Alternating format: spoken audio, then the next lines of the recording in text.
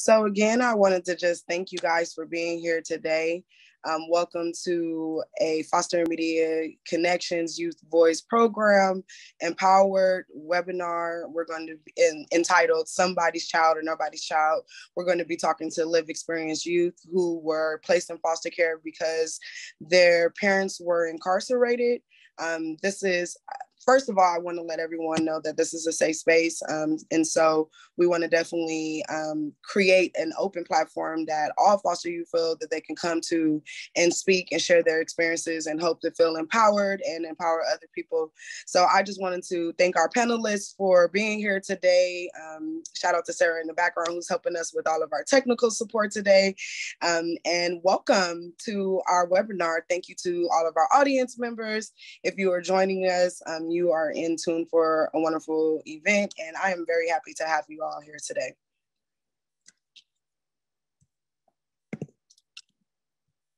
And so,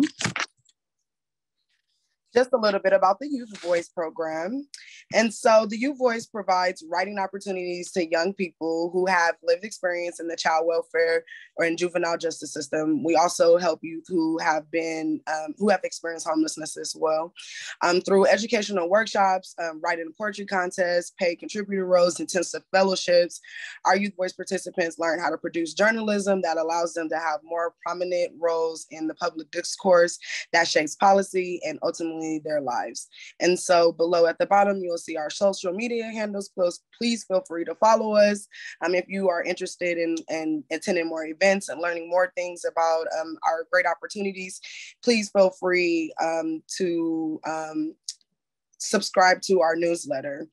Just a little bit about my background. I have been with the Youth Voice program for 2 years now, and I just actually celebrated my 2-year anniversary almost a month ago. And since I've come into this program, just as a former foster youth, my goal is to create a platform that's for us, by us, just with genuine support and obviously, just being the former foster youth as well. It just has been so impactful because I'm able to, meet all of our youth and our writers and our participants and our panelists, at the level that they are at. And because I understand and I've lived all of these experiences in which we advocate for here at the Youth Voice program. And so just to be able to, share my experiences, to create a platform, to continue to support and promote a platform that has created a space for foster youth to come and share their experiences. I'm just happy to be a part of this program. And so again, thank you all for being in attendance today. And so at this time, you will see a lovely poll come up on your screen. And this is for just for us to know who you are, what agency, well, not really what agency, but what it is that you do, how did you hear about us?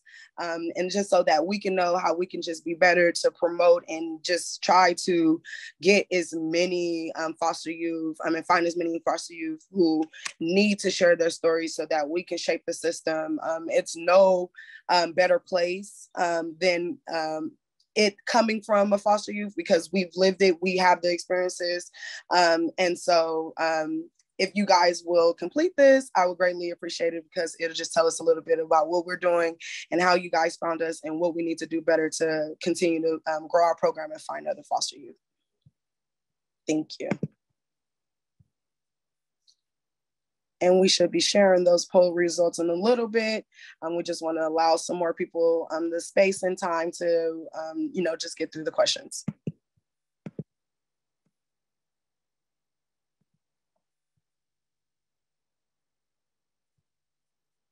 And there we have it. We have some foster, adoptive, and kinship parents. We have some foster youth in the building, which I'm always happy to see. We have social workers in the building, and I have an exciting and great opportunity for that I will be announcing at the end of this event. So please stick around if you're an LA County social worker.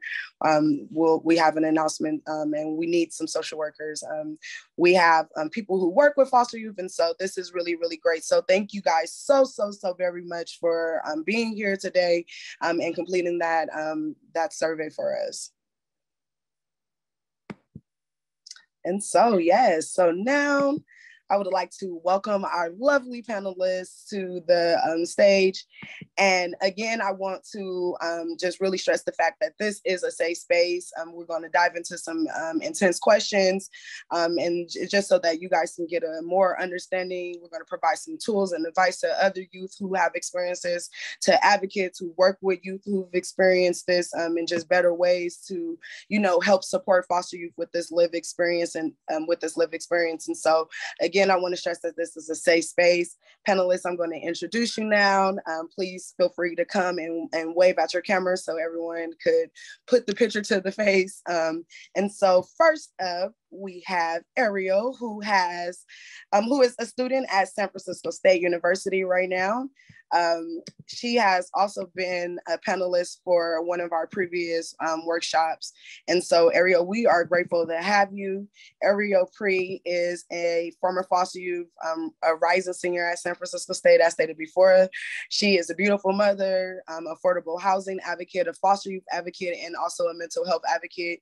She's aspired to be a PhD candidate upon graduating and help dismantle the systematic oppression and inherit public policies such as education, public assistance programs, and the criminal justice system. Additionally, she is working towards conducting further research on the triad of effects that poverty has on people of color and immigrants. She hopes to leave the world a better place where there will be more equity and inclusion for all people, and and for all people. And so, and she just wants to make sure that she is working to better support and to better find ways that the unethical practices that shape the foster care system, that she can be supportive to them. So Ariel, if you can just wave, again, we want to thank you for being a panelist. It's always great to see you and the beautiful smile. And so thank you. Next up, we have Deshaun D. Ranks. And it's such a pleasure to have you. Deshaun is a rapper / spiritual advisor from Los Angeles, California. He is a musical creative, who was born to a teen mom who was diagnosed with bipolar schizophrenia and admitted to a psychiatric institution shortly thereafter, an incarcerated father. He was bounced around with various family members until the state eventually stepped in and placed him in foster care system at age 13. He remained in the foster care system until he was 18 years old. By the time he reached his 30s, D. Ranks had been to nearly every institution within the system, including the foster care system, group homes, halfway homes, juvenile halls, boot camps, county jails, and prison. Such experiences were attributed to being a troubled foster youth who felt unloved and lacked the proper influences. He went from being sentenced to 10 years in prison at the age of 18 to being released nearly 9 years in hopes of finding his place within society. As he matured, so did his understanding of his life purpose. And so, Deshaun, I just want to thank you so much for being here. As stated before we started this webinar, it's always so great to have a male presence. There's a lot of young males in the world, and we want this safe space to be open for everyone. And so just having you just creates and continues to open up that door to let other young males know that this is a great platform that they can also feel comfortable to share their experiences in a genuine and a positive way. And so thank you so much. Your experiences are definitely inspirational and inspiring. And so next up, so Ryan actually couldn't be here today. And so we're going to actually skip her, but we want to thank Ryan for reaching out to us and committing to being a panelist. Something came up, and so unfortunately she's not going to be here today, but thank you, Ryan, and hopefully we'll have you as a panelist in the future. And so last but surely not least, we have Shauna, who is also a previous panelists. We've had experience of participating in some of our writing opportunities, and she's just an awesome person. So thank you so much for being here today. She is a public speaker and advocate. She's 19 years old, from Minnesota, who was placed in the foster care system, the juvenile justice system, and she also has experience with homelessness. She wants to help improve the foster care system in any way that she can. She's attended panels, conferences, such as this one, events like this one, peaceful marches for foster youth rights. And she just really tries to amplify her voice and use her talents with poetry and advocation to try to inspire other foster youth. She's also a part of MLYLC in Minnesota, where they work on projects over the years to help improve the system. And she loves volunteering for her community at the food shelters and working with people with disabilities. And so again, Ms. Fairbanks, we want to thank you again for being here today. And it's always good to see you, and welcome. And so thank you, guys. And so that is it for our panelists. And so the moment that everyone has been waiting for. So I want to say that if you have any questions, after we finish the questions that we have for the panelists, we're going to open it up to some of the questions in the chat. So please feel free to drop all the questions that you may have in the chat for whether it's specifically for a panelist, or you would love just a general answer from everyone. And then also we're going to pull some of the questions at the end for our panelists to answer as well.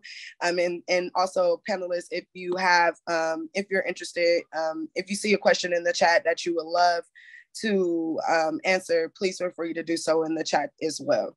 And so thank you so much. I am very, very, very excited because we have some really, really awesome, we have some really, really great questions. And so at this time, basically how I do the webinar is that I just ask the question and I open it up to the floor. I want to allow this opportunity and space for all of you guys to feel free to answer every question.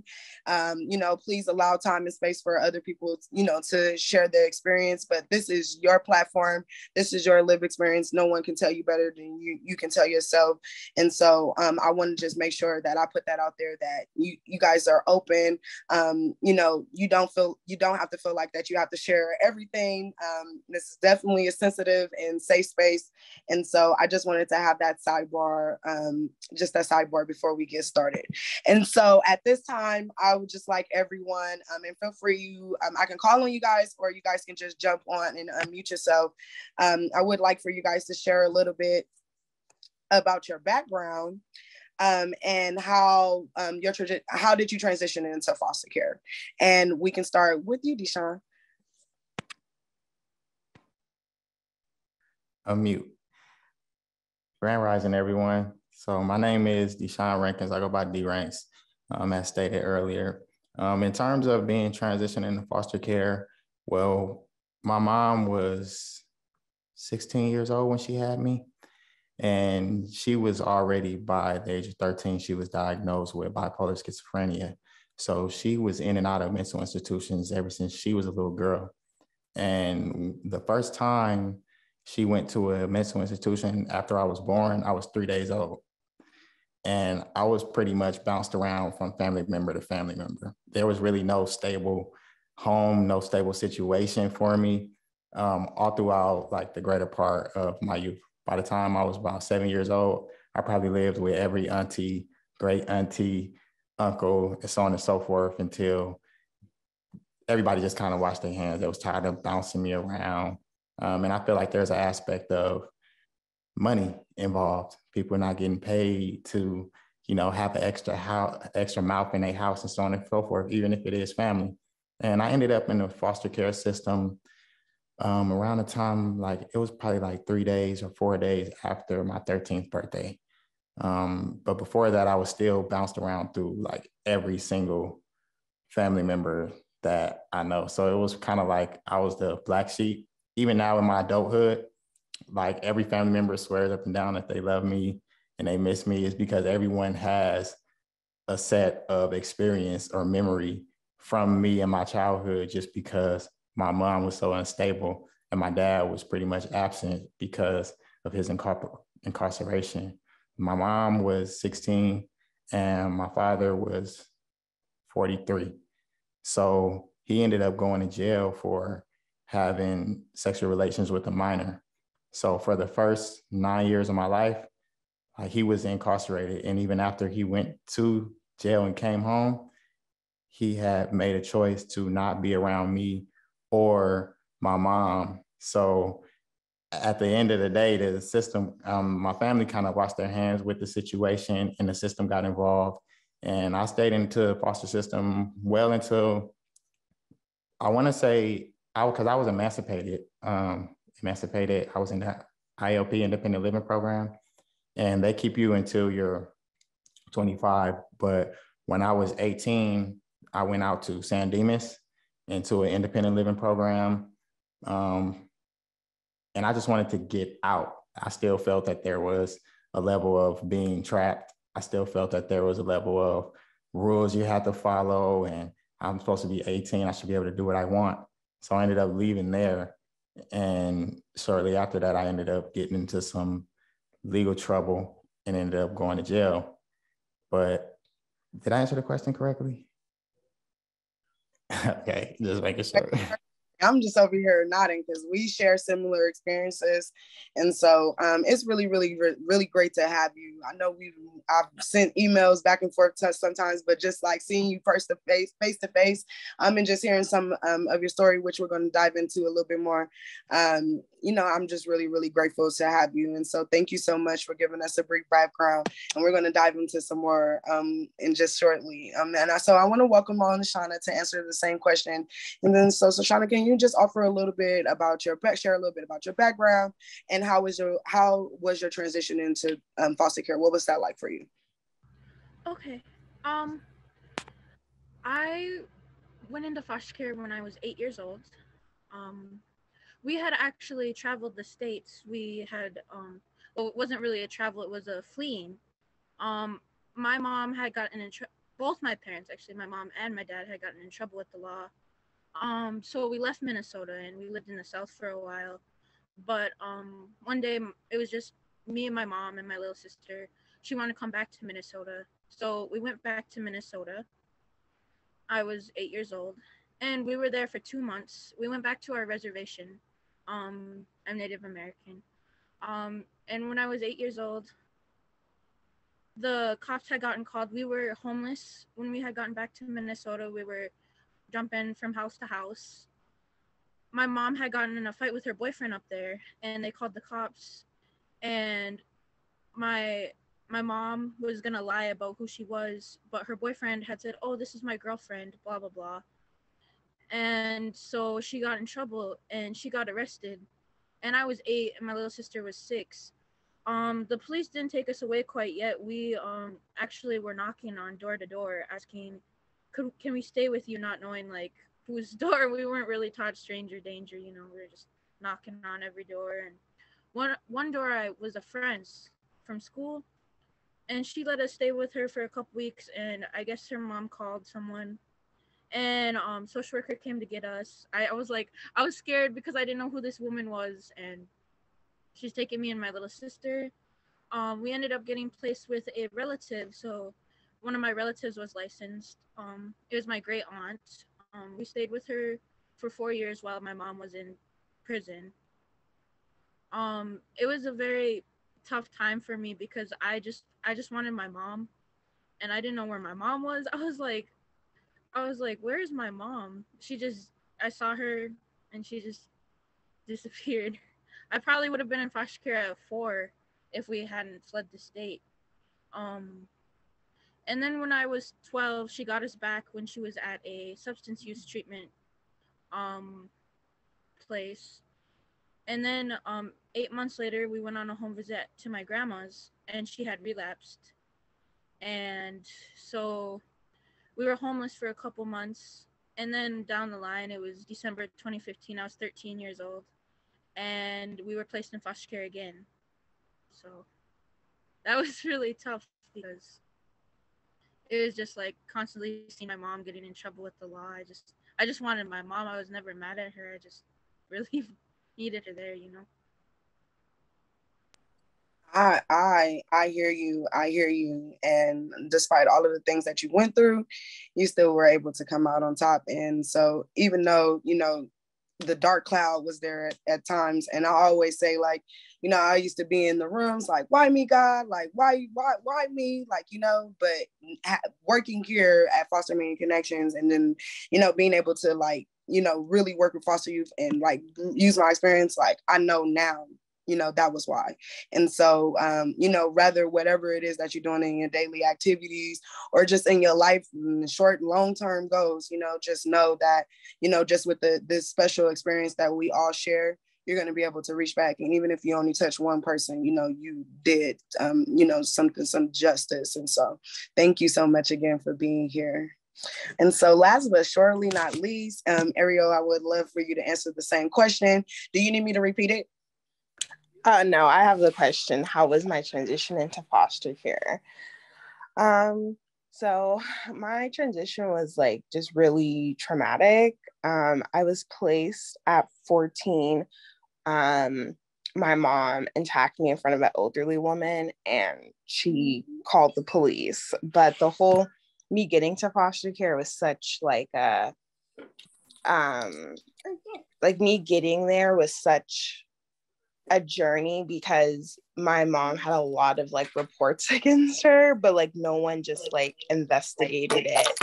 But a lot of it really just stemmed from my mom and my dad, because my dad, he was in and out of jail since 18, and like he pulled the okey doke on my mom. Like my mom was raised by a single parent that had mental health issues and she was just alone in the world. And, my dad made it seem like he cared about her, and he just got her in a situation where, she has a baby. She didn't have like the money or the resources to take care of it.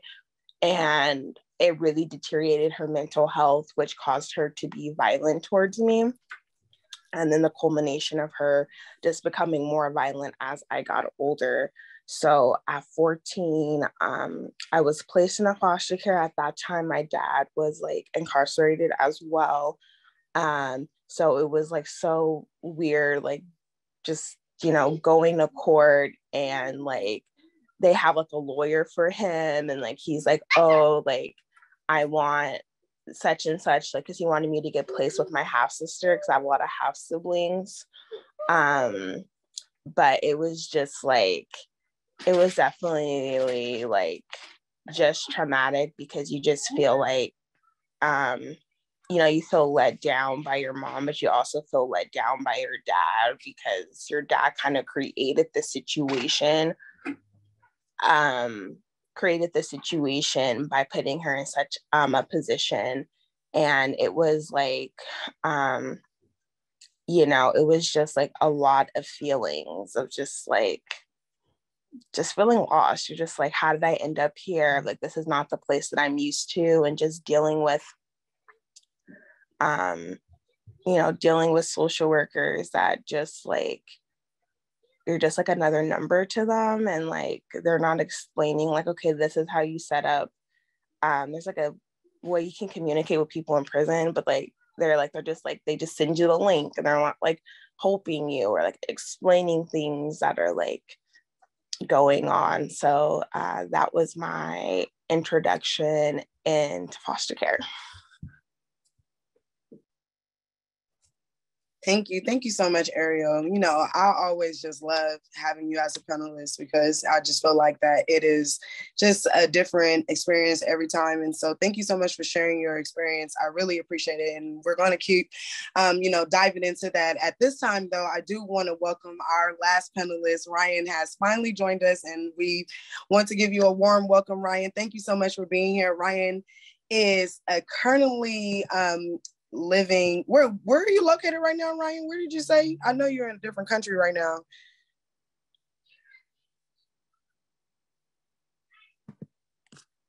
Wait, maybe she's, are you, oh, you have to unmute yourself, love. It's muted. No worries. I'm so smart, I swear. Where did you say you were now, Ryan? Where are you located at right now? I'm from North Carolina. Yes. I am currently in Panama for another week. Yeah. Yes. Well, thank you so much, Ryan, for being here. You came right on time because we were just answering the first question. And so I was asking our panelists to share a little bit about their background and how did they transition into foster care. Okay, well, born in Charlotte. I was raised by my grandma in Garner, Slate, with my paternal side of the family until another age. And then I think it was around 11, I went into foster care. Then I came out and was back with family, and then went back in again at like 14. And then I aged out. That's my foster care blip. My mother was incarcerated when I was 2. My father figure at the time was also incarcerated. Yeah, at this point, I mean, throughout my mother's incarceration and throughout my time in foster care, I can say that I don't know how universal this experience is, but I can say that my very first like advocate for me was my mom. Like, she did, despite our circumstances, she did all she could. She came to court dates, she did all this stuff. But also coming to the understanding that as I've grown outside of the foster care, the perception of me from all of the people at that time, like, for one, it was a child. Still, on some levels, I still am a child, and also like a child living in survival mode. So like, of course, living the repercussions of my parents' actions, it's not easy for anyone, let alone a child who's orphaned and made to seem as if they're everyone else's problem. But growing into like learning who I am as a person, and like learning to like tap into like who I was before all of the mess, you know, I feel like that's a significant impact on how I perceive that part of my life now, you know. So. Most certainly. And it is universal.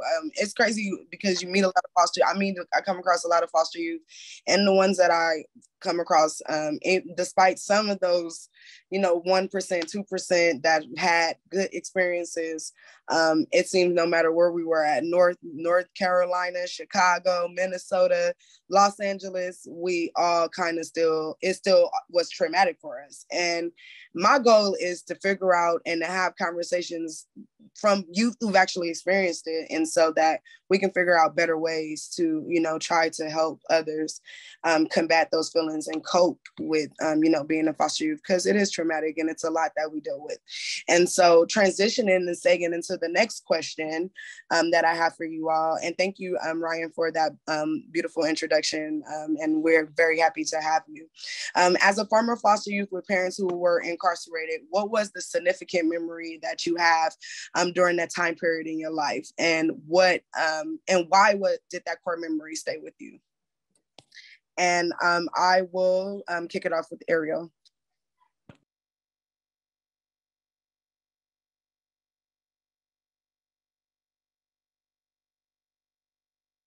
I think the most significant thing is I remember being in one of my foster homes, and I was just like emailing my dad who was incarcerated, and like he was promising to like help me, like, I wanted to take like an after school class, something. I was in high school, but I wanted to take like an after school class, and he was like promising to like pay for it, and he was just like over promising things that he just couldn't do. And it was just really sad to me, and just a sad realization, because like my mom was not the mom that I needed her to be. And I was a young kid that just wanted to feel loved, but like I was just like, what I just wanted was like someone to keep it real with me. And it was really hard to have like my dad like lying, saying he's gonna do all these things for me that he just couldn't do. And like, I don't know why he would do those, tell me the things that he couldn't do. And it was just so like disappointing. And you just like, it's just hard because you internalize it, because you feel like, is it me? Like, am I doing something wrong? Because why do I have these parents that like just hurt me? And it's just like, and you just feel so lonely. because it didn't just stop with like my parents not being the best parents. Like I didn't have the best grandparents. It just feels like you're like, what did I step into? Kind of similar to what you said of like, why me? Like, why do I have to take this journey going through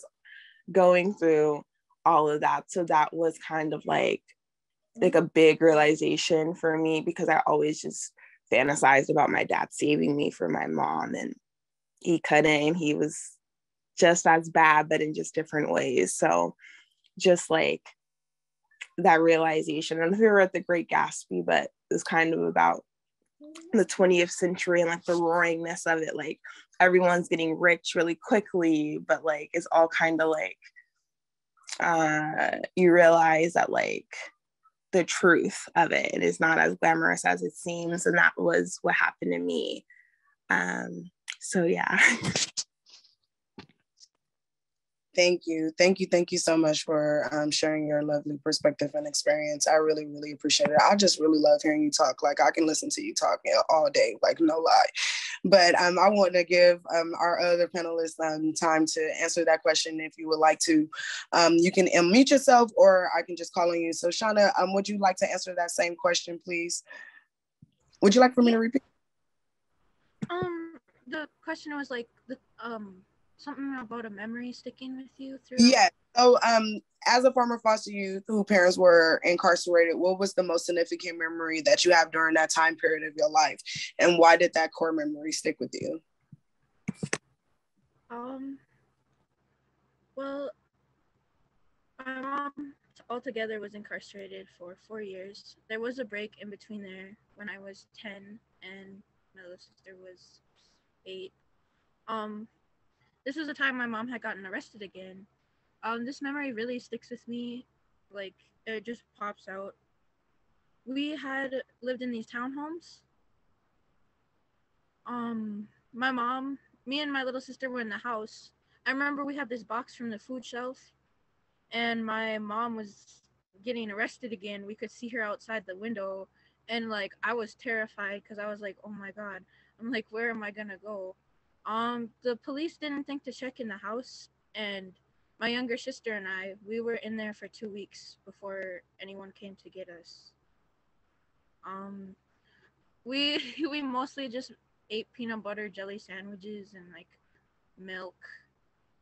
I think that really stands out to me like the most, because now that it's 10 years later, I think, wow, I was really 10 years old in a house alone for 2 weeks with my younger sister. I'm like, I don't know, back then I really thought stuff was like that was normal, like that was my day-to-day life, and looking back now I feel bad about it, but I think that's something that really sticks out to me.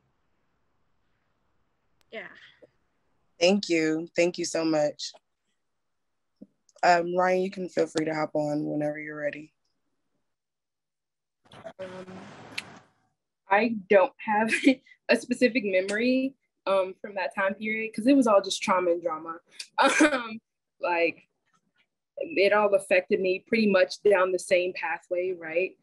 But I can say like a lesson, like not a lesson, but like a beacon of hope, I guess, for myself, is that like from that time period is that like no matter what the things that were going on,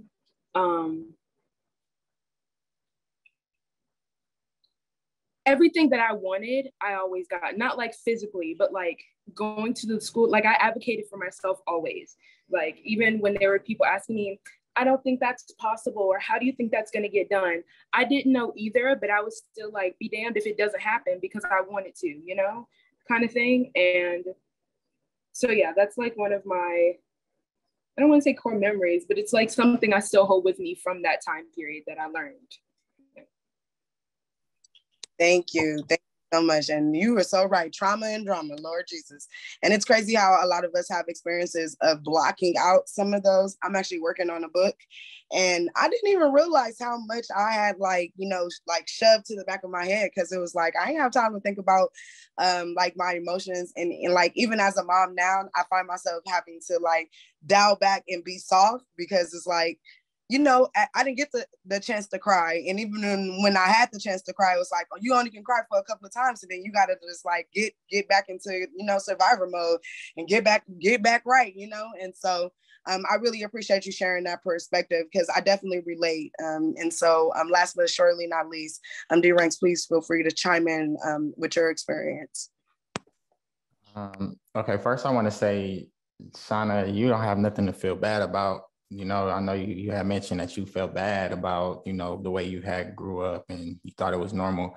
For a lot of us, like we all thought it was normal until you get exposed to other people that's doing something different. And the majority of people like in your school and stuff, they all doing something different. And you're like, oh shit, this isn't normal. Oh, excuse my language. It's like, oh snaps, this is not normal. But like for me, as I previously stated, I was bounced around from every single family member from like the age of 3. But a couple of my core memories come from like, did I say the age 3? I meant to say 3 days old. So like my grandpa, well, who I call grandpa, he was more like a great uncle, but he was like old like a grandpa. So I used to always call him grandpa or Bubba. For like the first 7 years of my life, he did everything in his power to create what we would call a normal upbringing for me. He did everything in his power, you know, like he spoiled me, you know, so much to the point where other family members were kind of like jealous of the attention and stuff. And I never understood why, you know, I got so much attention. And then he ended up passing away, and he passed away suddenly and traumatically. And it seemed like my world kind of shifted from then because my mom came back into my life because she had met a guy. She got like heavy into the church, and she met a guy who was heavy into the church, and he was from the South. And I'm from Los Angeles, born and raised. So he was from the South, and he kind of had this thing about all your family, all your kids should be under one roof. And she has 8 kids. So you know, she kind of went around and got the rest of her kids, and she took me from my school. And I remember them calling me over the speaker. I went to 24th Street Elementary School, and I remember them calling me over the speaker, like, and it was like, I was in school, I probably was like 4th grade or something like that, probably 3rd. I don't really recall the exact grade, but I remember them saying my name, Deshaun Rankins, come to the main office. And I was like, oh yeah, we about to get up out of here. And I grabbed my stuff and I just took off running like full throttle. I thought it was like my grandpa coming to pick me up early from school. When I got there, it was my mom. Now I knew who she was because it wasn't like she was a stranger. She was just always kind of like in and out. And when she got there, I was kind of like standoffish, like, what is this? So she like, we about to take you home. And she was standing there with her new husband. They had just got married. I had never met this person. And they're like, oh, we're going to take you home. And I was like, oh, okay. So I just happily go lucky. I get in the car, and instead of me going left to where my grandpa lived, because I was staying with my grandpa or my great uncle, we made a right. And when we made that right, it seemed like the further we got away, the more anxiety I started to feel. I started to get sad. I was crying. I was like, kidnap, help. Like, what are you guys doing? And probably like a week after that, he ended up having a heart attack, and he ended up passing away. He was really fighting to get me back. And, you know, my aunties, they kind of say that it was a heavy heart for him that kind of messed him up mentally. And it really kind of took him under. After I ended up, and every time her husband kind of went to jail, like she would let me go to another family member. Like she was like, go get up out of here. Like it was kind of weird. Like she was only having all of us under one roof when he was there. But when he ended up getting in trouble and going to jail, she kind of like told us to go back to wherever we was at. And ultimately they ended up having a divorce and going through their whole little spat. He ended up going to jail for murder, and he ended up getting a life sentence behind it. So she ended up, letting us ultimately get taken by the foster people. And by this time, there was the back and forth thing with my family. It had been going on probably for about 5 or 6 years, because I was 7, 8, 9, 10, 11, 12. So 6 years, 13. I went to the foster system, and this part really kind of like it really messed me up so much. I didn't even realize until I got older and started to do a lot of inner healing and spiritual work and just shadow work to see what was the fall mentally with me. All the children got taken, but when we went back to court, like after the first court date, so it would be the second court date, she asked for one of the children, asked for all her children back. Like, she fought to get all her children back, but she told them that she didn't want me. And it really messed me up. Even though I didn't even like being over there, I did not like going over there with my mom, but to feel unwanted, it really kind of threw me off. I did not understand why my own mom didn't want me. But there was a lot of different things that was transpiring like that. My aunt told me, because my mom was really abusive. So she would tell me just tell your mom that you love her. Every time she yells at you or hits you, just tell her you love her, you love her, you love her, and she'll leave you alone. And it should work. So, and this was her sister. So I remember one day she was getting on me, just whooping me, beating me, crucial. And then I was screaming, I love you, I love you, I love you, I love you. And then she was like, shut the hell up. Why do you keep saying that? I don't even love you. I don't even know you. And these things are things that I really had to chip away at in therapy sessions and stuff. And two, everybody we have an advantage too, being foster children, former foster youth, and all of that. We get therapy. The average kid does not get that. Take advantage of it if you get it. I know for me, it took a lot for me to open up to an actual therapist, but it really helps. But she was like, I don't love you. Stop freaking saying that. And then when I finally ended up just getting indefinitely going to the foster system, I was still trying to communicate. I had access to the courts. They would give me her phone number. Anytime I would write the courts, they would give me her phone number. So I had wrote them because I knew her birthday, and I called her on her birthday from, my new foster home. And this was my first time speaking to her in about maybe 18 months, could have been 2 years, couldn't have been more than that. And she picked up the phone, and it sounded like she was having a great time. And I was like, happy birthday to you. And she was like, who is this? And I was like, it's your oldest son. And she was like, how the hell you keep getting my number? Click. And when I tell you, it hurt me so bad that I took pills. And I tried to kill myself. Even though I didn't even like living with my mom, just the level of not being wanted from the person that gave birth to you, it really messed me up. And I was probably 14, couldn't have been no more than 15 at the time. It really messed me up to not be wanted. And at school, I was popular. All the girls thought I was cute. I had hella friends and all of that, but I did not feel like I had a home. And my own mom was constantly telling me that she didn't want me. And I was bouncing around from foster home to foster home. It wasn't no different from family member to family member. I literally got to the point where I was living out of a duffel bag. I would go to a new foster home. I wouldn't even unpack. They would tell me oh, you can get comfortable. And I'd be like, yeah, I'm good. At a young age, because I was already doing that with all my family members. So I didn't even unpack. Even later, when I went to prison, I would go to a cell. I wouldn't even decorate the cell. People would put pictures of their kids and family on the wall. I didn't even do that. I was like, I'm good. I'm gonna end up going to another cell anyway, end up going somewhere else. But it was those type of memories that really had messed me up greatly, and to the point where it was yo, you need therapy, for real, because I started to see things patterns in adulthood, even getting in relationships with women and so on and so forth. There was real patterns, and I had to kind of peel back the layers like an onion to really figure out what it was. And it was like so those type of core situations that really made a great difference in my life, in my upbringing, in my outlook on life.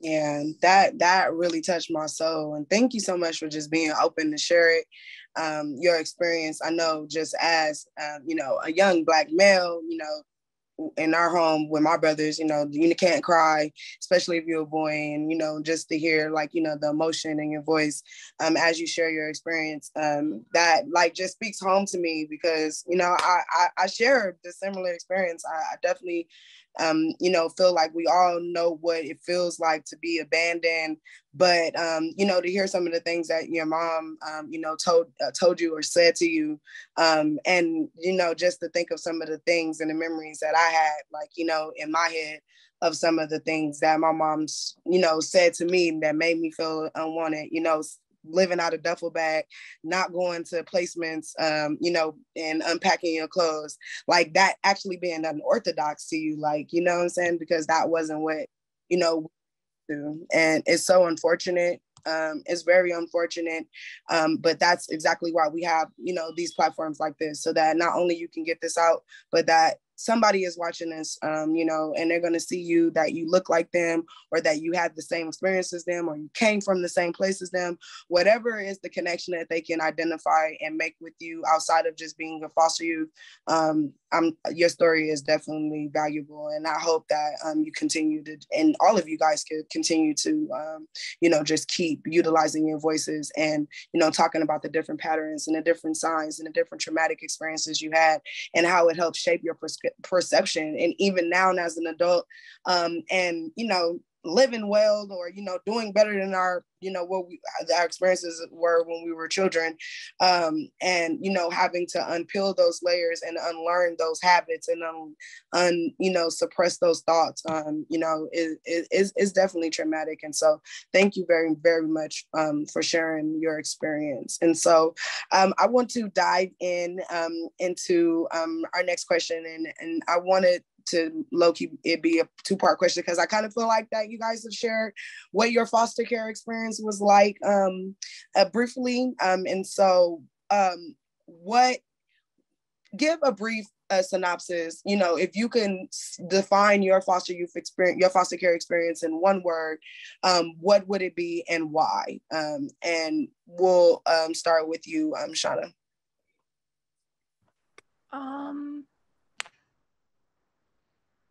I really don't know a specific word.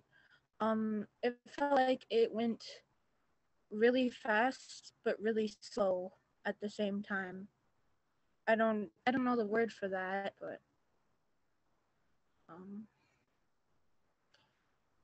yeah. I felt like that because all these things were happening to me, and at times it would feel really painstakingly slow, but other times it would be 3 to 5 years down the road, and I'd be like, wow, that was such a long time ago, but it's still going by slow but fast. And I don't know the right word for that, but I don't know, that's how it felt. Yeah, maybe it isn't the right word. Maybe one word doesn't define what your experience is. And I definitely don't want to you. So thank you. And so if any of you guys want to come on outside of, in addition to sharing your foster care experience, like one word that would define that and why, I would like for you guys to also seg into whether you were mistreated by your caregivers or your social workers, or if you felt judged by the people who were supposed to be advocating for you due to your family circumstances or your, your parents being incarcerated. Personally, I can say it was life-changing. It was life-saving at the same time. Because coming from Los Angeles, it's kind of like a great possibility that you can get pulled into gang culture, especially being a young Black man. It's like you can feel a lot of pressure in society. The foster system, it kind of took me away from the inner city. I was in different foster homes in the Valley, so I didn't deal with a lot of different pressures that a lot of my peers did. And there was a level of also like a foster home was the first place that I had my own bed in my own room.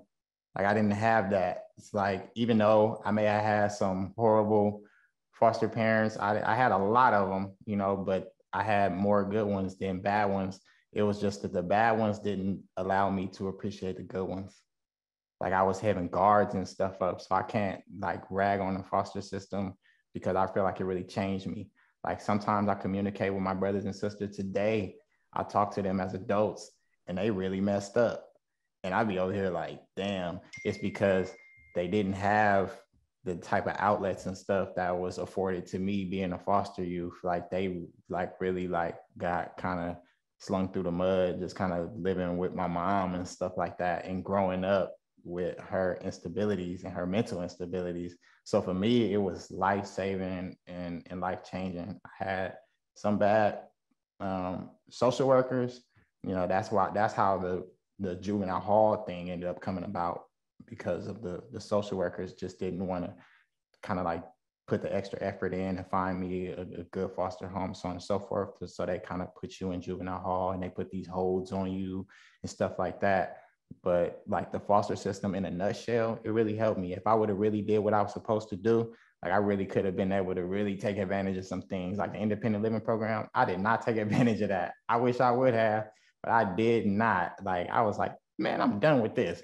And was back living on a family member couch. Like, why would you do that? Like they gave you a whole house. Like I feel like it was definitely life-saving and life-changing personally. I love that. I love that. Ariel or Ryan, you can feel free to hop on and chime in if you would like. Yeah, I'll go. My experience was just disappointment. It was just horrible. Like as we were like sitting here and you asked the question, like I'll never forget like the first home that I was like placed in, which was supposed to be like a good home, right? This like she lived in a city that was okay, but she lived in like the nicer neighborhood. But like, you know, you started living there and like I just never forget, she had like a dog and the dog peed right in front of our bathroom and we had to share the bathroom with her daycare kids. So there was heck of people, toddlers in and out of our bathroom. And like we have to share that same bathroom. But I never forget like her dog peed in front of the door of the bathroom and she made me clean it up. I was like,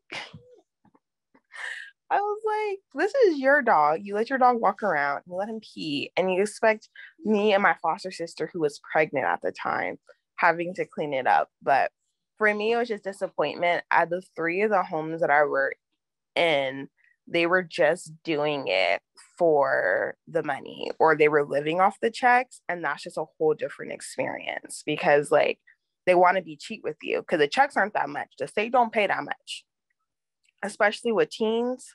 You don't get that much. So they're trying to be as cheap as possible. So they don't want to provide you like food. They don't want to provide you like, you're supposed to like, you have rights. They give you a pamphlet and they tell you these are your rights. You deserve food and water, access to your family, etc., etc. But like as I started actually getting in these homes and like being in these homes, you realize that that's not true. They want you to shut up and just to take whatever treatment that you're getting because they have such a huge caseload.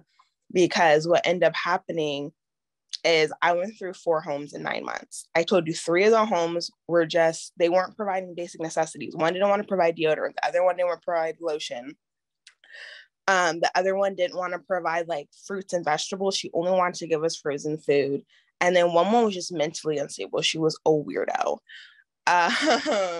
So like for me, like I just wanted to go home. I was like, I'd rather deal with like my mom and her being emotionally unstable and deal with that than actually have to continue to advocate for myself. And the cherry on the top is my mom told me after this all happened, they were trying to put me on medication because I was talking out about the injustices that I was facing within my foster homes. And I could not believe that they they literally asked my mom, they're like, can we give her medication? Mind you, I've never had any issues, but they were trying to drug me to try to stop me from talking out about these women that were living off these checks. Like, it's just horrible. So sometimes when I see like Together We Rise post pictures of teacher adopts student from foster care, I get real salty. I'm not gonna lie. I'm still in therapy, healing, all that stuff. But it was just like an awful experience. And I just like, my heart is heavy because my heart is heavy because like it's so easy for foster youth to get lost. Because I remember walking home in the middle of the night and a pimp tried to approach me. It was just like, it's just so easy for foster youth to get lost, and that these are the most vulnerable kids, and they're just out here getting devoured by wolves because no one is caring. So that's been my experience. So disappointment was the word that came up to mind when you had that question. I really, really, really appreciate your perspective. And to hear, oh Lord, I wish I can say that I lived in 3 foster homes. I wish I could say that. And it's just crazy to know that, you had 3 foster homes. I lived in 33 placements, and that's not even including the group homes and the residential placements that they try to put you in, and just know that it's just so much gaslighting, when it comes to like foster youth, our experiences. And that's why I just like want as many foster youth. I just try to touch as many foster youth as possible, because the best stories is really going to come from us. The best experiences is going to come from us. When I was emancipating out the system, what I was finding, and how you say you, and how Ryan says she advocated for herself and spoke up, that I was very outspoken, as you guys can probably already tell. And I definitely used to be speaking up about myself, just trying to, build out the resources. And it's just hecka crazy to hear, like, about like, when you tell your social workers about what's happening in your home, instead of them fixing the problem, they AWOL you, or they remove you from the home, 7-day notice you, and send you to a new placement. And it's like, this doesn't do nothing but like brush the stuff up under the rug. And what I hate is that there's a lot of people in this world, in this community, that's profiting, one, and that could be because they're employed with agencies or, with communities and partnerships that work, and organizations that work with foster youth. They are foster parents, adopted parents, whatever. They profit off of foster youth, but it's not. It's not being led by foster youth. If you don't have the experiences, you can't tell me how to feel. You can't tell me how my traumatic experiences affected me. And it's crazy to hear you prescribe, you talk about, how they prescribed you medicine. Like, they used to actually force us to eat medicine when we were in group homes. And I like can't not swallow pills. Till this day, I have to chew my pills down because I just have anxiety, because I used to like let the pills sit in my throat, and then when I used to go in my room, I used to just go in my throat and pull it out. Like, it used to be crazy. But it's just like, just to know, like, it's just so traumatic. Like, it's just so traumatic. And just to hear you guys' stories and the things that you guys went through, and just to know that we are all not too far off. But, that's exactly why these type of platforms are available for you guys. And so I'm just great in grace right now, and in awe, because it's definitely inspiring, and you got to inspire to aspire before you expire. And so, Ryan, I'll pass that same. I'll actually transition into the next question that I had. So, how was your relationship with social workers and your foster parents? Did you feel like that they judged you because your parents were incarcerated? A lot of things that I heard, because my mom was a teen mom, that I was going to be a teen mom. I actually didn't have my first child until I was 30, and it's not happening again. Praise the Lord. That birth and labor is no joke. But is an experience that I feared, because of the things that I was told as a youth. And so I want to ask you guys the same question, and I'll kick it off with you, Ryan. How was your relationship with your foster parents and your social workers and the people who were advocating for you around you? Did you feel like that they judged you because of your circumstances? And how did that make you feel?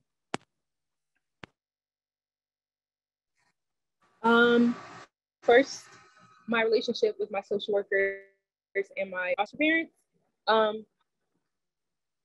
Just like in foster care, I had a lot of social workers, but I was born bred a people pleaser, a service girl. So I was a yes man to authority, minus when it came to like interfering with what I thought was the right way to go. But like I was a yes man, so I got on pretty much, well, I was a yes man to my foster parents. So for the most part, I got along. But I was a liar and I stole, because if I didn't get what I want, I would find a way to get it. And though that's not necessarily the right way to go, but besides that regard, all of my mentors and all the people of authority were like, oh, you're so mature because of the experience that I had. And because I'm very introspective, like I write a lot and I like think about what's going on in here so that I know how to communicate it with other people. And they ate that up. They loved it. It was a show. Because of course I was still a child again, and still in some aspects I still am a child. And so like to have a child be able to articulate their needs and their desires and what would make them more comfortable so eloquently and so for wow, you're gonna be so great. And of course it led to like me trying to do in school, and of course we into that because it's all a show. I think that answers the first question though. Can you give me the second part of the question? Started rambling.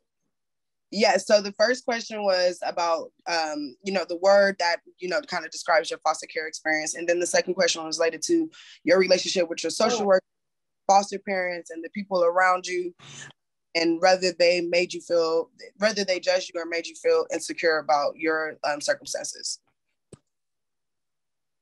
Okay, so I skipped the first question apparently, but the second part is the second question. No one ever made me feel insecure. Well, no one in the foster system made me feel insecure about my parents being incarcerated. And I think it was due in part to the fact that my mom was, again, so heavily involved in all the avenues that she could be. She was always like, she was in prison, but like we had contact with her social worker, her therapist, her like certain guards at certain hours. Like we had like the court system, my court system in North Carolina, and like just everyone was so involved, so intricately involved in my mother's story and in my story that it was less of a pity thing and more of a like, oh, you and your mother are some powerful beasts. Like y'all really are out here doing what you want and we commend you for it. So like no one ever gave me mess about it because it was just like, well, y'all are doing your damn thing. Like despite all of the circumstances, you're doing really good. Word that describes my foster care experience, perspective, because the foster care experience within itself is its own perspective. But when you transition to so many places, you have no choice but to recognize the ways other communities function, how they're different from your own. You have no choice but to recognize how some adults function, though they may not be the most logical. You begin to understand why, because you've seen, from another side. So in the foster care experience, perspective is like that's the root word for me. I was mumbling, but I meant to say, I love that. I love that. Perspective is great, a great perspective to have. And so thank you so much. And so we are coming down short on time, but I definitely want to make sure that we open up the floor for some of our panelists to be able to answer our audience questions. And so I'm going to allow 2 more questions, and because I think they're very important. And so the first question that I have is, well, the second to last question that I have is, in terms of trauma, which is something that's so prevalent with our experiences and the things that we have been through, how are you now as an adult, not only using your experiences to advocate for other foster youth, but to break those generational curses? And Ariel, you can kick us off with your answer, and then everyone who's interested in, answering can chime in afterwards. I think that is a great question. I think the number one way that I'm showing up for myself and healing my trauma is just being present and not stuffing those feelings, and realizing that, like, advocating for help, advocating for therapy, and just like, for me, is just like, as well as just holding space for me. Holding space has been really helpful. Like, I'm in weekly therapy, but kind of like D Ring said, like, that's one of the great things about being in foster care, is that you are given, like, you are giving individual therapy, you're giving group therapy, and you can really have it as long as you want. So I think, like, that was really helpful. So I started kind of like on this healing journey at 14, when I was placed in foster care.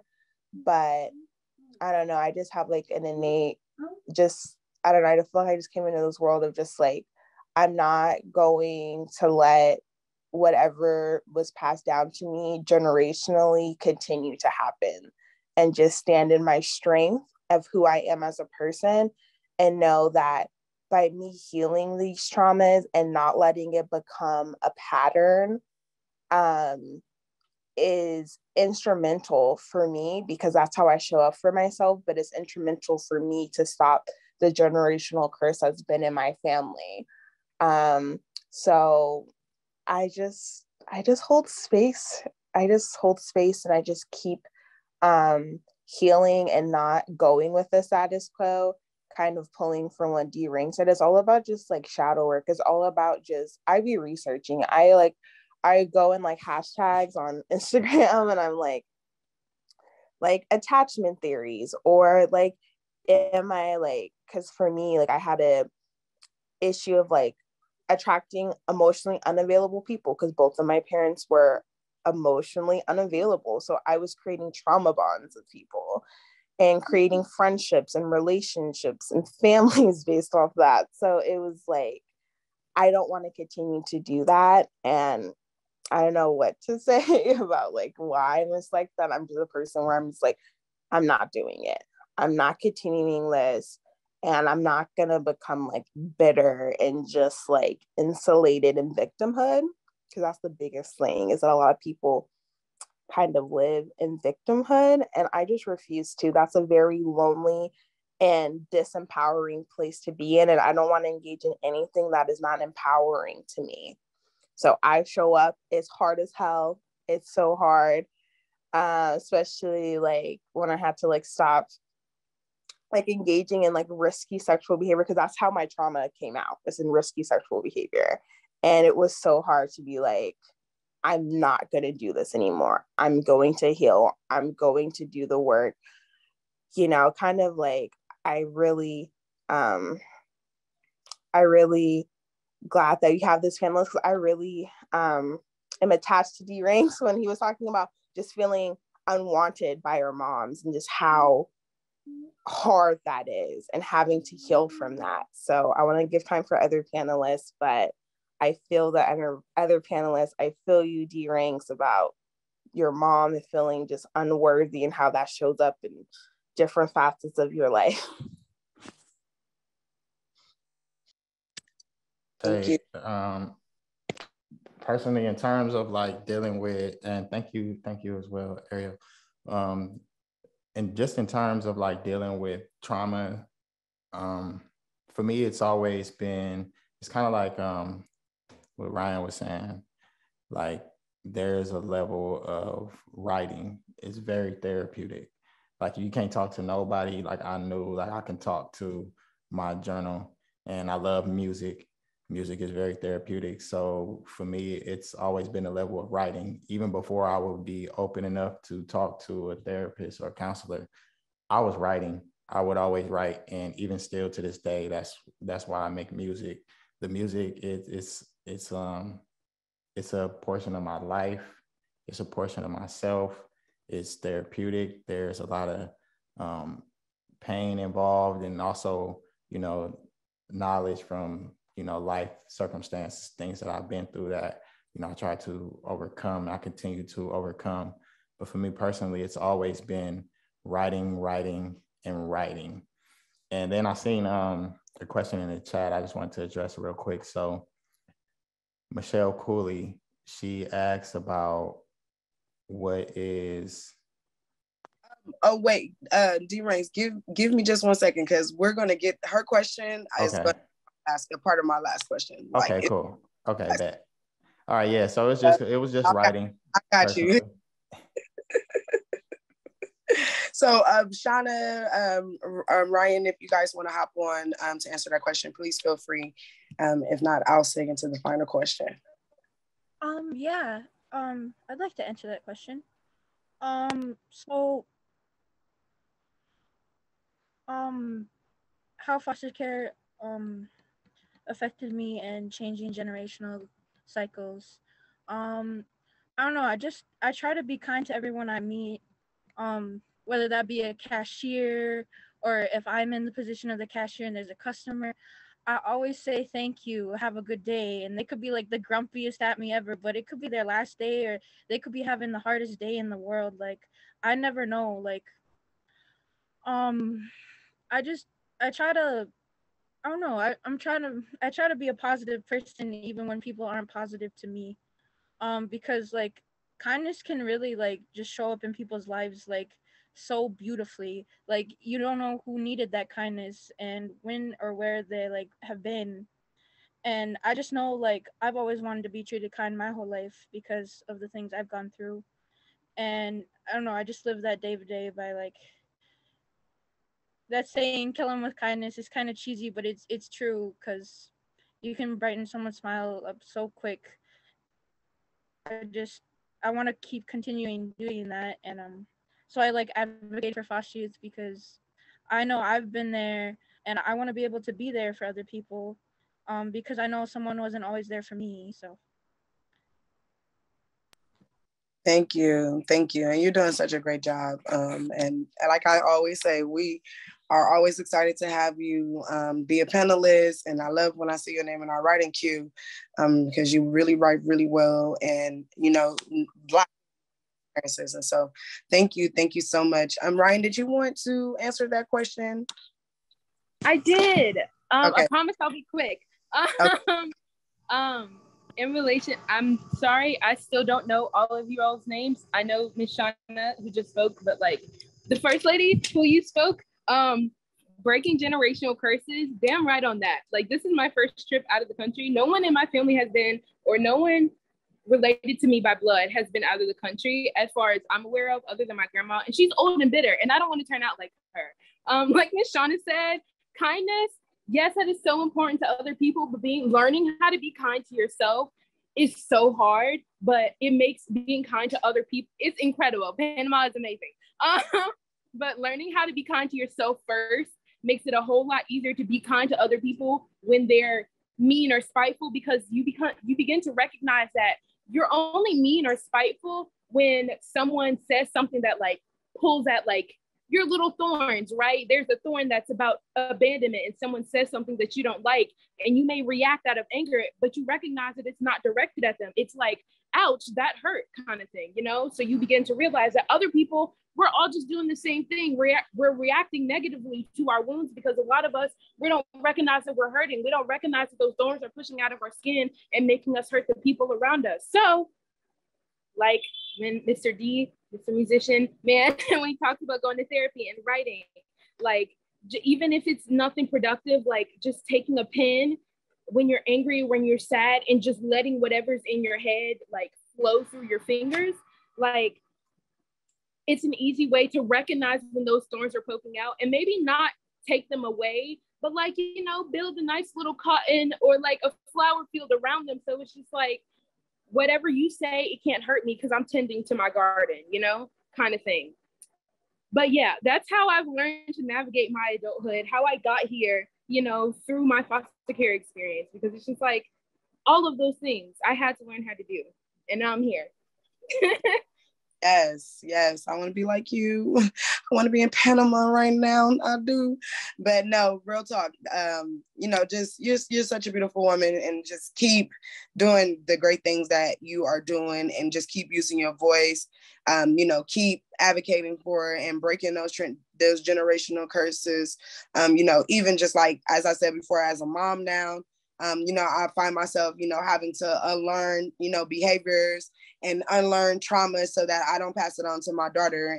And because she is a daughter, a girl, you know, I find it very, very, very, very important, you know, to just make sure that she understands how to communicate and express herself and her emotions. And I allowed that space and I welcome it, you know, because that wasn't offered to me. And you know, before I emancipated out the system, I just acted out in violence. It was just like, nobody could say nothing to me. It was just like, you know, just up. So my last question to everyone, and Michelle, I wanted to thank you so much because I seen your question in the chat and we definitely wanted to make sure that we got to it. But I knew that it correlated with this last question. And so, you know, what advice do you guys have for, first and formerly, current and former foster youth who have shared this similar experience, you know, rather than being in foster care because their parents were incarcerated, having incarcerated parents, and then being placed in foster care. What is your advice for the foster youth that have experienced that, and, you know, and ways that, you know, they could, you know, survive out of that? And I hate that word. And then what is some advice that you have for the advocates, the people in the community, the social workers, the foster parents and adopted parents that actually care and not doing it for the profitable, you know, gain, but they actually are doing it because they love the foster youth. They care about our development. They want to love us and give us that space, and rebuild that trust and, you know, recreate that safe space for us. And so, Ryan, I want to pass it to you since you haven't had the opportunity to start first.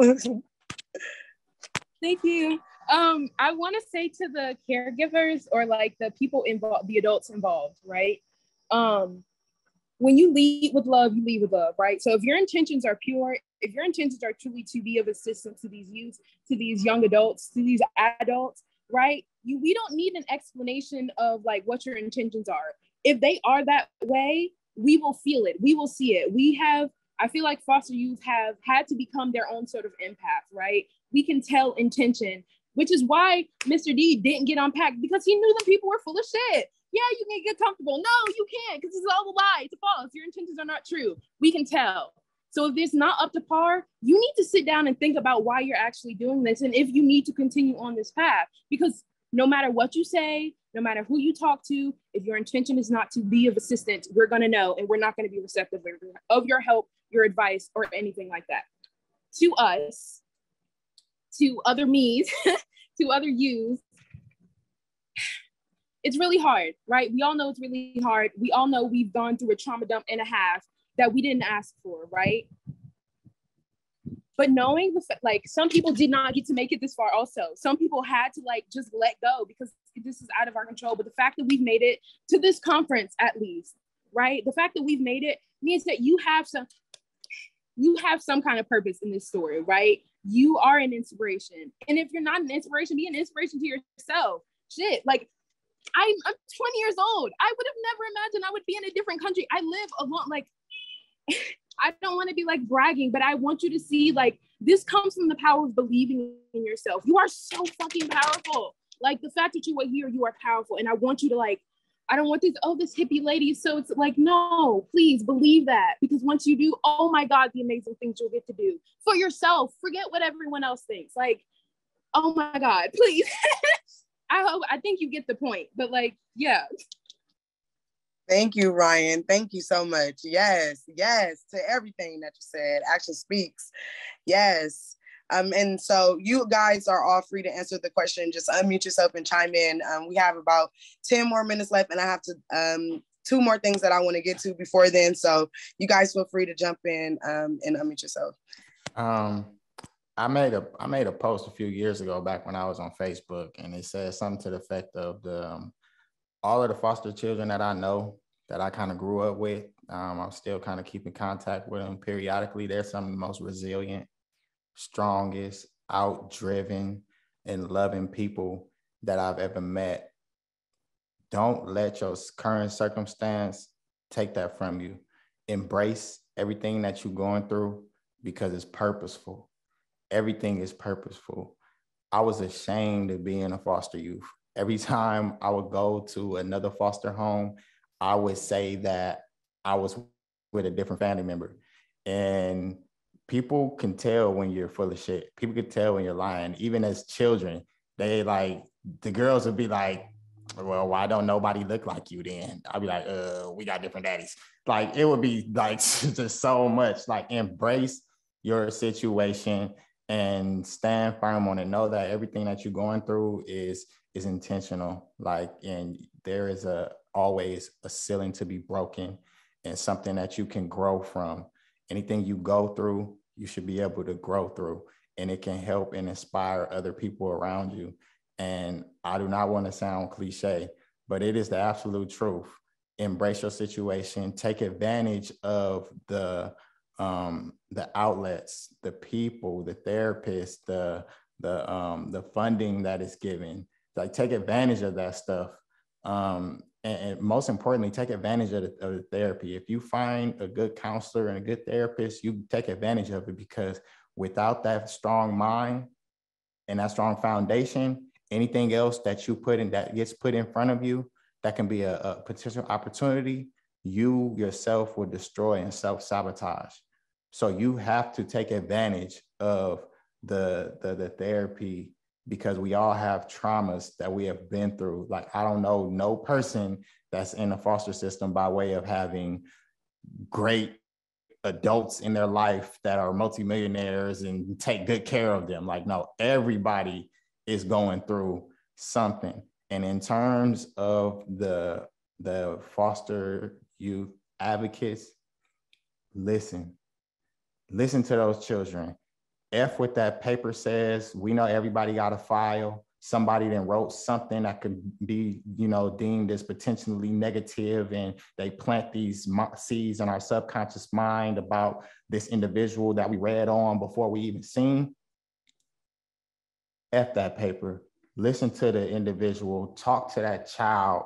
See what they're going through. If they complaining about a foster parent or a teacher or anything, if they're acting out, those are all ways of communicating what's transpiring inside of somebody.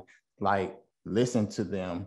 Don't take it for granted. Don't let that be as something like, oh, this person is just confirming what I already read about anyway. Like, really listen to this person, because like I said, my first introduction was to juvenile halls because I was being like some of the panelists and speaking out and being an advocate for my situation and talking to the social worker. And next thing you know, 7-day notice getting put in and there's nowhere to place me. So I'm sitting in a juvenile hall for 3 freaking months. Like, nah, just listen to the children. Like, if it's really about the children, let it be about the children through the highs and the lows. Like, seriously, because like it seems like, when I was going through my situation, and I don't want to be too long-winded, I know we got more questions, but it seems like, ultimately I landed in prison, and I felt like everything that I went throughout my youth was kind of preparing me for that. Like, I missed holidays with my family members, and it got to the point where I didn't care about holidays. So when I went to prison, I did not care about, everybody was sad about it being Christmas. I did not care. Like, I was like, oh shit, y'all just now missing Christmases? I've been missing Christmases since I was 7. Like, who cares? Like, no, listen to them. Like, no more like shrugging it off, like no more, none of that. Just truly listen to the children and don't take it just with a grain of salt. Like they're going through something, and they probably done been through more things than you have, and they're probably half your age, and they just don't know how to verbally express it. Yes, yes, yes. Thank you so much for that perspective. I'm over here in the back like, woo. Laura, I low-key have to go off camera because I was feeling like I was getting emotional.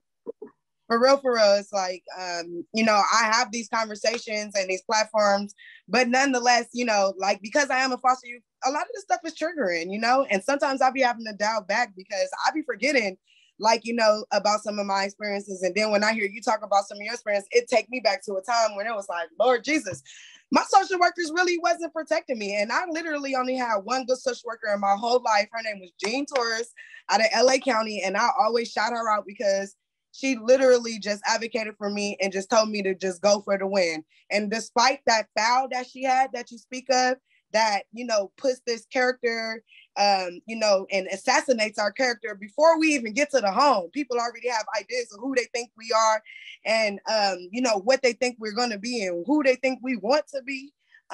You know, and you spoke about the signs of communication, you know, and recognizing, you know, when a child was acting out, that something else was happening.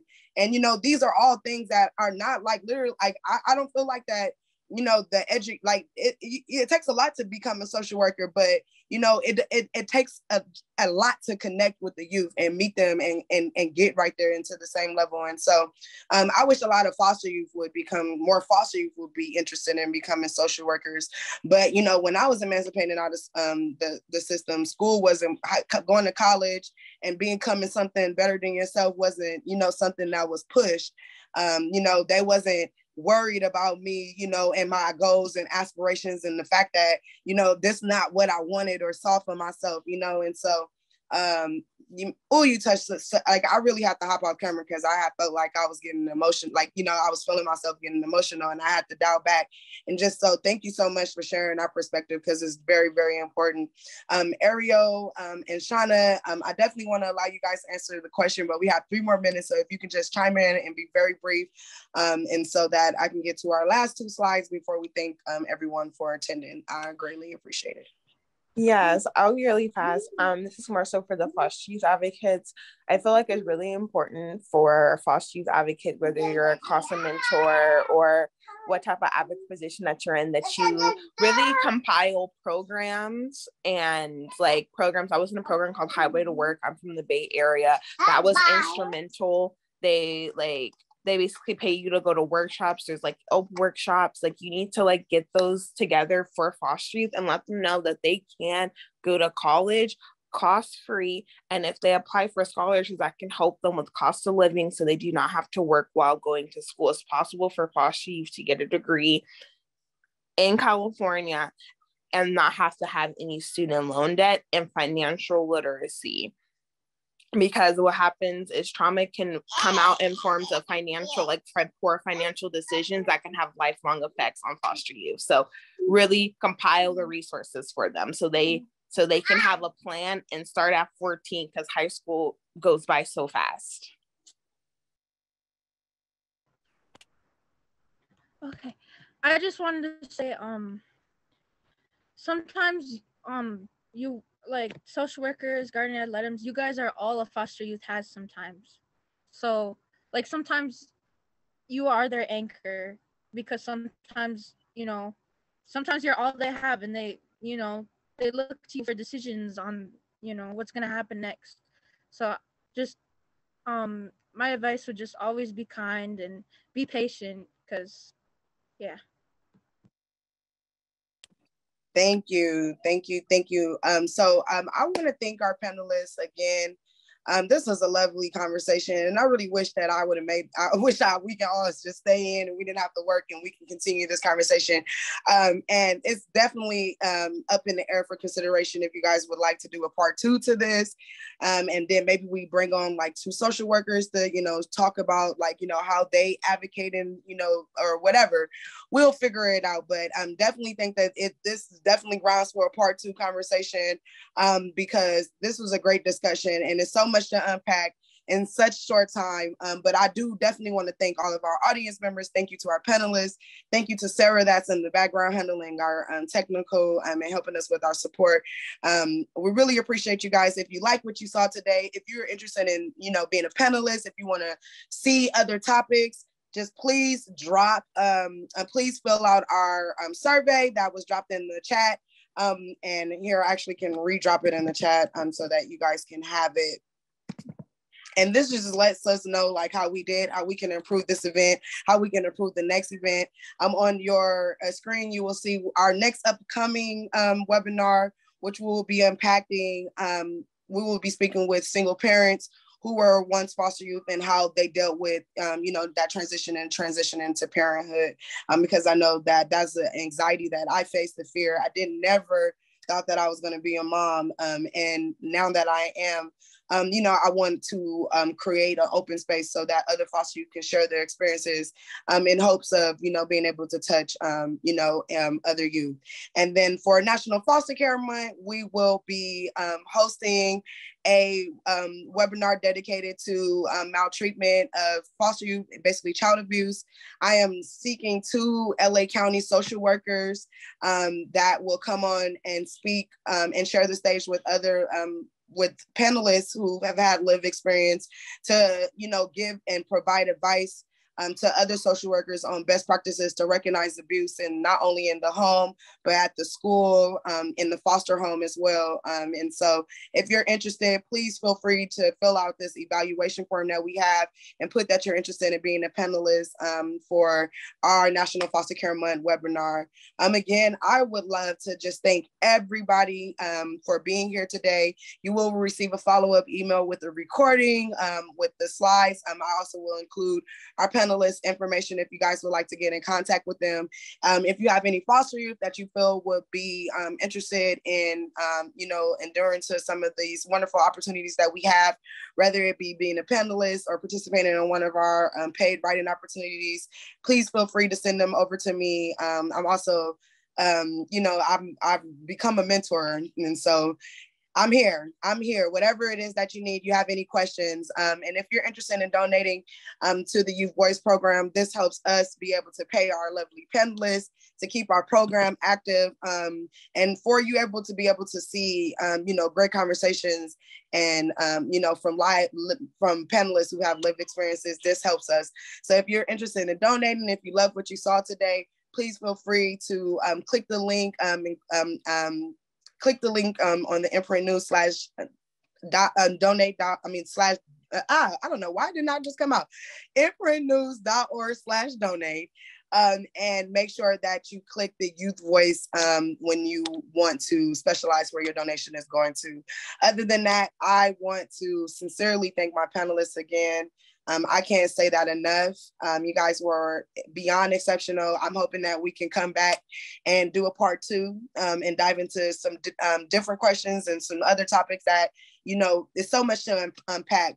But you guys, this is literally why, this is why, and I always say, this is why, this is the exact reason why I went through some of the things that I went through, so that I can be able to come here, amplify my voice, and help you guys feel empowered and amplify your voice. And I hope that I did that for you guys today. And we look forward to having you and seeing you at our next event. So thank you all again, and until next time.